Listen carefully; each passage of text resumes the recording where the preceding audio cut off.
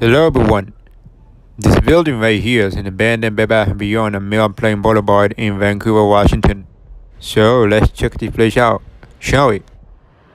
This anchor space is available. That's the number anyone wants to purchase this building. Still got plenty of empty shelves. I legit thought everything was going to be totally stripped out. I guess that's not the case then. Although the signs got taken down. It's kinda wild to see the store no longer in operation. Well, of course, we all know what happened to Bed Bath & Beyond. Ironically enough, I actually been here twice when they were open. My first visit here was during 2021. The store itself wasn't busy and I didn't film it at that time. My second visit here was during 2023. Again, the store was not busy. I did actually manage to film it weeks before they went bankrupt. That makes it even more ironic. Unbelievable.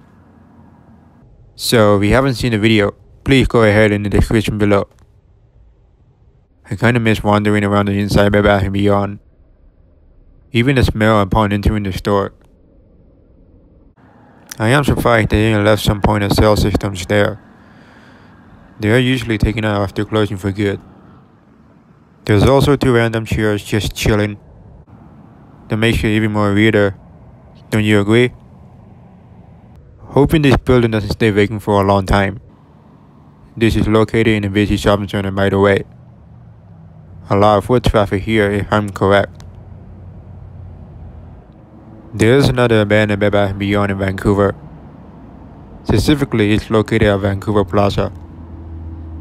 I do have the video of it. If you haven't seen it, please do so. Still got a few lights on and others are mostly shut off. The inside looks depressing for sure. Oh wow, there's a cell tag from this old store. That's so cool. And that's about it. That's gonna wrap up for the video. Make sure to give it a like, comment, share, by doing so. And until next time, peace out.